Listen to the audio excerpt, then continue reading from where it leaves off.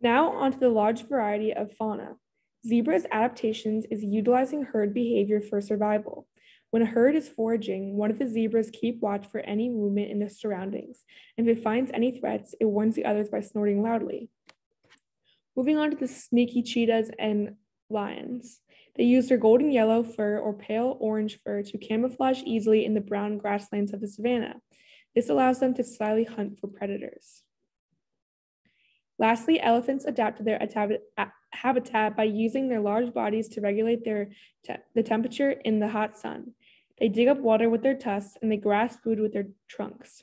Elephants are also keystone species because they modify, create, and maintain habitats for other plant and animal species in the ecosystem to survive.